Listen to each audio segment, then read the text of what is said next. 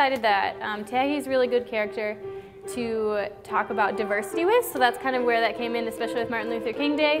And then we decided to bring in penguins to kind of talk about nonfiction, and Tacky is a penguin, so that kind of worked hand in hand with that. And we kind of just decided it would be a nice way to read some fun books, and he's kind of just a fun character to talk about. So Tacky and his 5 friends are all penguins, and they live in the South Pole. And he's kind of an odd bird. He's kind of the odd bird out because he never does anything right. And so the kids really learn that it's okay to be different. You can still have a good time. It's okay if you mess up. It doesn't really matter. All right, boys and girls, I've heard that you guys have been learning about penguins. Yeah. And I know I saw some of you come in today with your best penguin waddle. Who's this famous person you've been reading about? Tacky.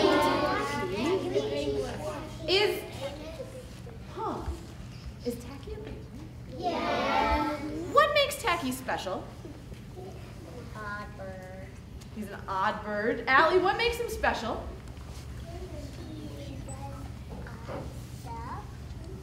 Odd stuff. Melita, like what? He's an odd bird, but he can still do good stuff. Oh, really? He sings how he Oh, he does? He sings funny songs? Does he say something funny? Yeah. Yeah, well, you know what? We're gonna finish off our study of penguins today by reading our final Tacky book of the series. It's called 3 Cheers for Tacky. Let's do 3 cheers for Tacky. Hip hip! Hey! What's happening?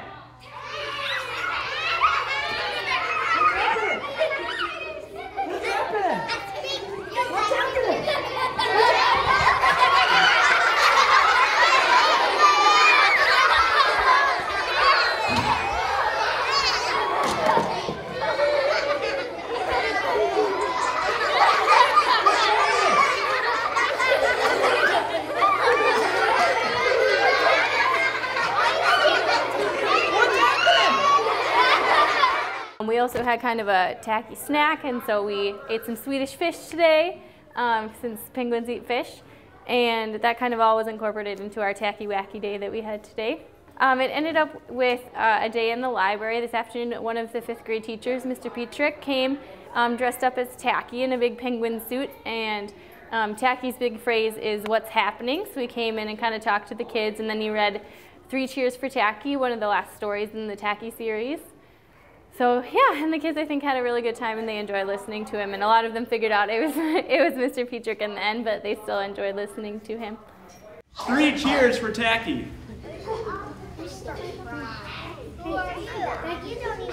There once lived a group of penguins in a nice, icy land. We can't see the book.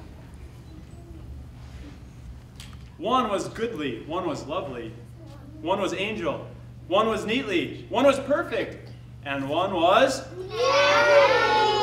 Tacky. Tacky was an odd bird.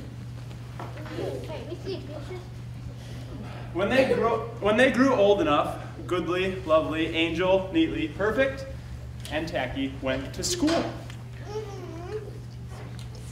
They read books. They wrote names. They learned their numbers.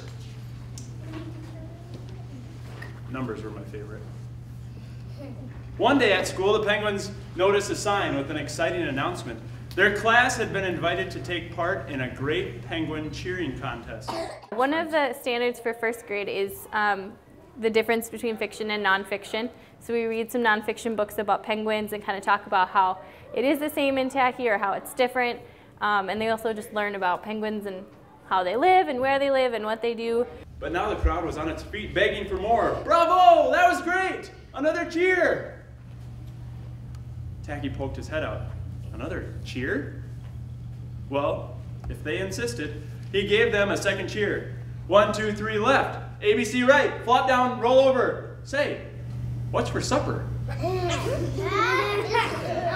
The crowd roared, the judges slapped each other on the backs, and even the other penguin teams clapped wildly. So Tacky led everyone in a third cheer. 1, 2, 3, yay! Rudy toot toot, hooray! High flippers, we're okay!